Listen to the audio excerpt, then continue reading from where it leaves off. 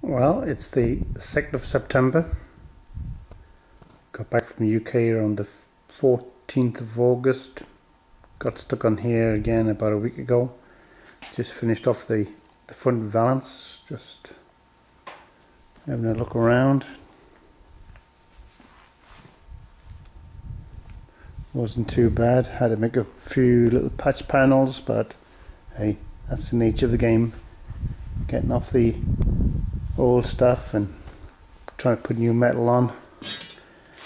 And it's amazing how much strength there is to the front end now that this is on. You know, yeah, that just scared me. I just thought I'd crack the weld, but I hadn't. So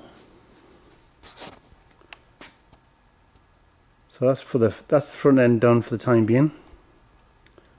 I'm going to start moving to the back end, or maybe put in the passenger floor pan. I haven't decided yet. See how I feel tomorrow. So I forgot what part I'm on now, but that's this part finished, and thank you for viewing. Bye bye.